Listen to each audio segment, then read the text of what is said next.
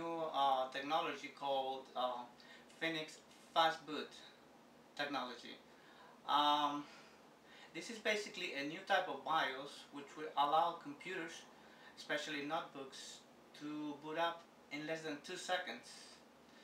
Now, that's pretty remarkable because up to now computers will take anything from like 40 seconds to a minute and 30 seconds to boot up. So with this new technology, we will be hopefully we'll be able to boot up our systems really quick, especially when you are in a hurry. You are in the mall or you are any place and you want to log on, and you have to wait for your computer to boot up. That's not going to be a problem anymore.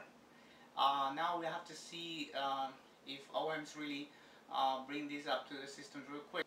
Now you have to wonder if we will be able to upgrade our current BIOS with this new technology, which I really doubt. So we have to wait and see. So I'm going to show you now the video that was released recently. Lenovo T400S, which has this BIOS modification in it, and it's also got an SSD, and I'm going to hit the power button. And what you're going to see is very quickly the hard drive lit up, which means that Windows had already started loading. It had gotten past the BIOS post time, which is so painful. And you see, wow, look how fast our desktop just came up.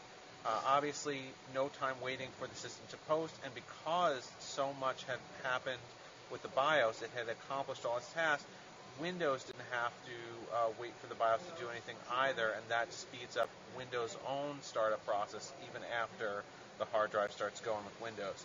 So this is really, really impressive.